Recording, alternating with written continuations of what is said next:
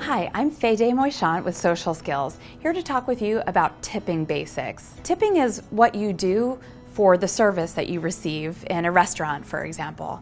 So what you're going to want to do as a rule of thumb is, for excellent service, you're going to want to offer approximately 18 to 20%. For average service, you're going to want to offer 15%. For very poor service, you might want to offer a lower percentage, for example, 10%. The tipping is based on the service that you get. Once again, it has nothing to do with the food. It has to do with whether or not your food came out in a timely fashion. It has to do with whether or not your server was attentive to your needs. If you're not great with math, what you can do is easily take the tax on your restaurant bill and double the tax. It's an easy way to leave a tip if you're not great at doing math. So often we go into bake shops and all different types of stores these days where there's a basket that says, "Tips please."